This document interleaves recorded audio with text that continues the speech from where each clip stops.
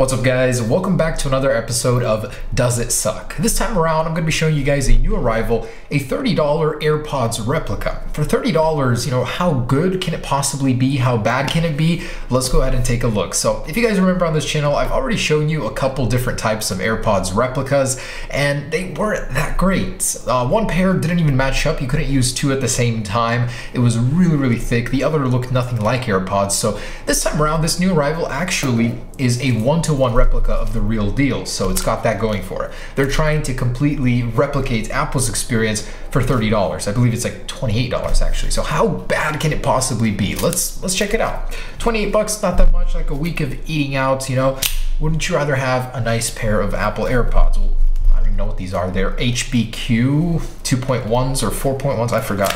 I'll leave a link down below if you guys really want to check them out, but I'm just kind of curious for the price tag, how good can it be? From the pictures, it looks pretty similar actually. So actually, even the experience looks to be similar. The box actually matches up with the real deal here, so they've got that right. All right, so here it is, the Apple AirPods. So the packaging comes upside down already. That's a good sign. Okay, pretty close straight out of the box, just like that, not too bad. If I flip them over, you wouldn't really be able to tell that they're fake from the packaging alone. It's called iFans instead of AirPods. I guess these are iFans, $30 iFans, nice. With charging case. Other than that, pretty similar. No Apple logos anywhere, no AirPods. So if you guys are receiving some of these in the mail, know that they don't have any logos, suggesting that they're Apple AirPods. All right, let's go ahead and get these unboxed and check them out. All right, so let's get these real ones out of the way. It's time for the Chinese version to shine here. Oh my gosh, wow, the pictures really did not portray how big. Oh my goodness, what in the world? So little perspective for you guys. They're the same size, right? Nope, look at that. That is like twice as big. Oh my gosh. What in the world? I was not expecting that. That gave me a good laugh. Wow. So they're trying to replicate the Apple AirPod experience, but these things are chunky, like, wow, it's like a little hand grenade. All wrapped in blue. Definitely not an experience Apple wants you to go through when you get a new product. You gotta start peeling away at all this crap. But the case, from a distance, it does look similar. Okay, once I get all this off, I guess we'll be able to see that. It does have the same white color. Look, you can get them in multiple colors though. Look at me guys, I got AirPods for $30, bet you're envious right now. Okay, got all that crap off. So, wow, I feel like this is like a prank. You take somebody's AirPods and replace them with this, that's just hilarious. It's the same design, it's just magnified. Like this thing was shrunk in the shrinking machine. It does have a button here, very similar one to the real one. It doesn't have the text below, so the designed in Apple text is missing there. Otherwise, it does look the same here, same color. So let's go ahead and open these up. Oh wow, that is not a good opening experience. That hinge, not that great. Okay, otherwise here are the AirPods. I got some dust all over mine, very nice. Actually, they're thick, but they're not that bad. They are labeled left and right, so at least this one comes with a pair that you can use. That's a great improvement as is. So the way that this works, oh wow, so they did copy Apple with that. You actually just charge them by popping them back into the case, and it is magnetically attached, so it doesn't like fall out or anything. So that's cool that they copied that. Inside there are little terminals in there, so you would be able to charge them straight in there. They've got a little charging light as well. Let me go get a charger so we can check that out. It does charge with a genuine Apple cable, which is cool. It does have the blinking green light, much like the original. So I'm liking the fact that they copy these little details. It doesn't use an aftermarket plug, and you don't have to individually plug these in like you did on the last version. So that's an improvement already. Case is there. I'm very curious about what the size of the batteries are in here, but I definitely will never find out.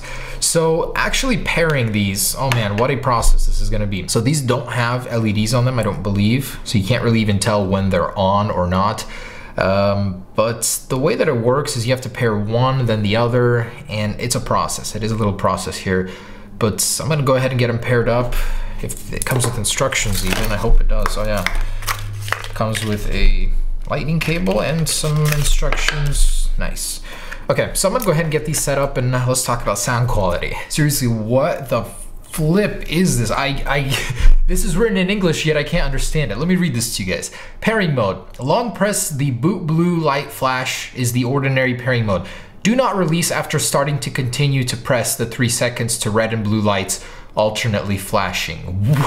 What? I don't understand. I'm just gonna wing it and see if I can connect it without continuing to press the 3 after not releasing. Let's see if we got this. All right, so I'm guessing that you do it with the button on the back. There's buttons on the AirPods themselves and on the back. I'm not really sure which one. It just says to do the button. I'll report back in a little if I can get this to work. Check that out. There actually is a blinking blue LED, which is kind of cool. I didn't see a hole for it. It's just hidden within the plastic. Funny thing is, this thing actually shows up as A-Fans up top. It's not even iFans anymore. Now there's a new name called A-Fans. Alrighty. Right, so surprisingly, that was very easy to pair. I'll actually explain it because it's kind of interesting. The last pair didn't work this way. So you pair one in the Bluetooth settings and it connects, and then you turn the other one on, and instead of connecting to your phone, it does show up in the Bluetooth menu. It automatically pairs with this guy. So these guys work together and then one of them pairs with your phone. So very interesting, a take on how to get them both to pair, being separate devices without actually integrating with iOS. So I thought that was pretty interesting. Now for the sound quality. Okay, so let's turn on something recent here. Honestly, I've been in love with Jeezy's new stuff. Him and I, awesome song. All right, here we go. So about a third, it's a little muddled. It's quiet, but I am in a quiet room. So I'm gonna turn it up halfway here. Not bad, all right. And all the way. It does get loud to where I do need to turn it down. Like it actually does produce very similar loudness. Not clarity, but loudness to the original AirPods. I am genuinely a little impressed right now. These do fit a little bit better. They're a little chunkier than the real deal. If I pull one out, will it know and pause? No, it does not. I wonder if pressing the button will make it pause. Oh, it does. And then start again, cool. Double tap, skip a song. No, it does not. 3, 3, just pauses. Yeah, it just basically pause, unpause, pause. So for one command, not bad. Let me hold it. What happens if I hold it? It just pauses and turns off. Goodbye, it said goodbye in my ear.